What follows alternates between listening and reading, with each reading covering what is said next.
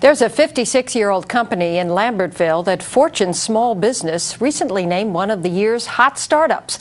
What caught Fortune's eye is the company's homegrown technology for active ceramic fibers with special electrical and mechanical properties. Science and technology correspondent Patrick Regan has the story. If it's surprising to see ceramics come off the manufacturing line on spools of flexible fiber rather than rows of brittle pots, it can be downright shocking to learn what these active fibers can do, such as generating electric charge from a smack on the floor. The two-way action of these so-called piezoelectric fibers allows them to scavenge electrical energy from vibrations and also to exert mechanical force. If we put voltage into that, the fiber gets longer, and if that's attached to something that doesn't get longer in the presence of a voltage, it bends it. This little unit, if fully energized, will push at about 60 pounds.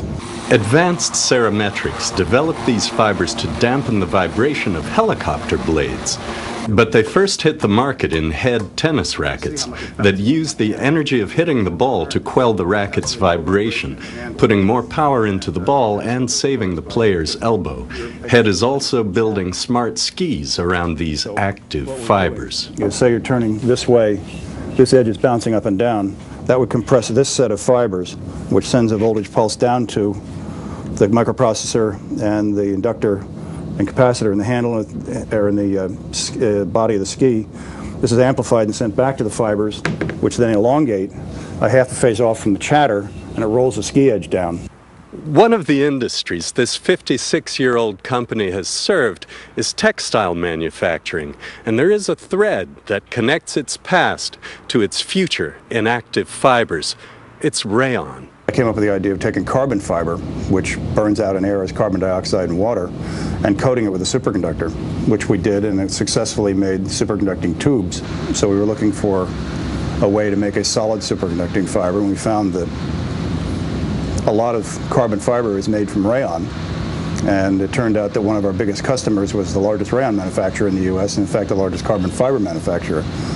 So I came up with a concept to load their precursor material, which is a honey-like substance called viscose, and to load that material viscose up with our ceramic powder and then spin it as if it were rayon and then burn the rayon out. An in-house team combining manufacturing know-how with ceramics chemistry, material science, and engineering developed the process, which has already turned out more than 30 different kinds of active fibers.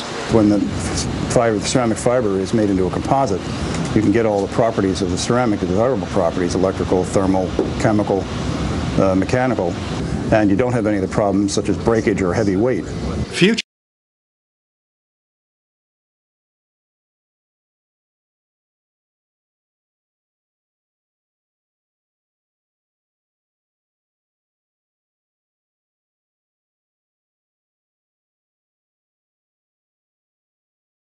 applications on the drawing board, with research partners including Rutgers and Picatinny Arsenal, include self-powered monitoring systems and guided munitions, imaging systems, and generic energy harvesting devices. Last summer, we passed the threshold where we were able to generate sufficient power to run low-powered systems from walking.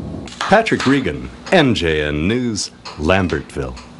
Voters across the state will be heading to the polls for local school board elections next Tuesday.